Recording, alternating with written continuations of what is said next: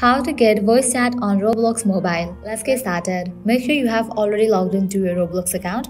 You will land to this kind of page. Now at the top right corner, you will find this settings icon. Click on it. Navigate to the option of settings. Now head towards the section of account info. Under account info, you're going to find different options. Make sure your email address is verified. Likewise, make sure you have added your phone number and it is verified as well. After you check that, you can head towards the privacy page. Click on this drop down. Click on the option of privacy. Now in this page, you're going to find the option of voice chat.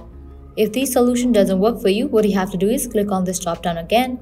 Click on the option of account info. Now you have to verify your age. So scroll down. Over here, you'll find your date of birth. Make sure you have set your age above 18 years. Now click on Verify My Age. Identity verification. Go ahead and select the option that is suitable for you.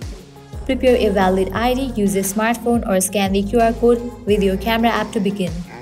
Just go ahead and select any of the options that is suitable for you and go through the process. Once you verify your identity, you'll be good to go.